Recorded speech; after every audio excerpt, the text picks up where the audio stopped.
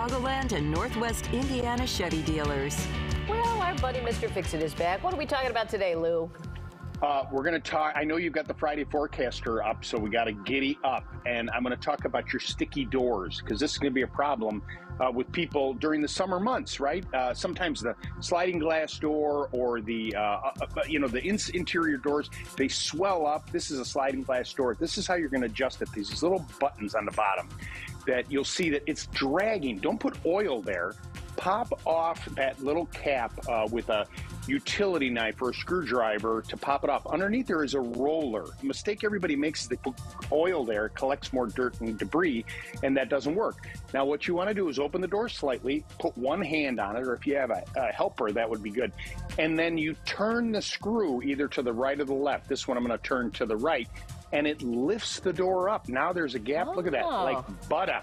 That's it. That's all you got to do. You don't have to call anybody. It works great. And all you did is use a screwdriver. You put the cap back on, and it'll open, I mean, just effortlessly. And all it is that the thing is sagging over time. Interior doors, they can get out of whack where then they don't latch. You know, you need a little privacy, Robin, in the bedroom, and you want to make sure that the door is closing properly. No one's like walking in on you or in a bathroom, for instance. The strike plate right here, this is a problem. You see a little line there.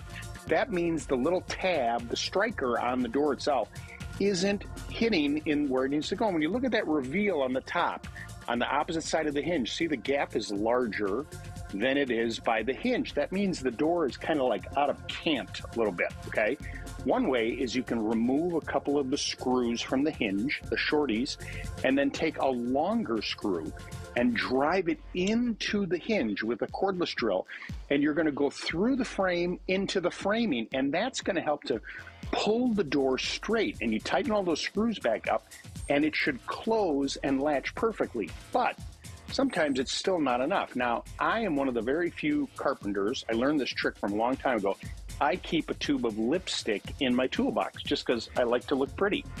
And what I do is I put it on the end of this tab, and then you open the knob so that the striker, the latch rather, is inside the door.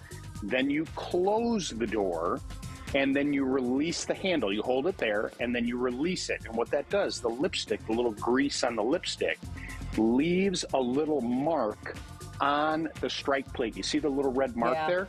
Now I know I can adjust that to pull it down a little bit, put the screws in there, stay out of my bedroom. Look at that. Lou always...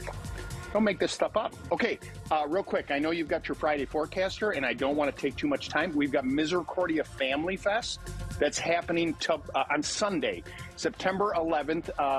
The adults, $10, $5 for kids. It's all at their campus at 6300 North Ridge Avenue from 11 to 6 p.m. Come out. It's a lot of fun. It's the first time in 2 years we haven't done this.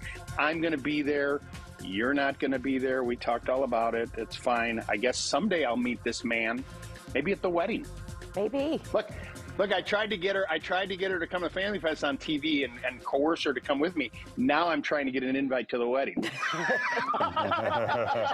funny, Lou. House Smarts Radio on WGN, Saturdays from 6 to 10 a.m. Thanks, Lou. Good to see you. Subscribe to his YouTube channel. Love you, people. It's got all kinds of how-to videos there. Hey, Paulie. Hey there, it's Friday.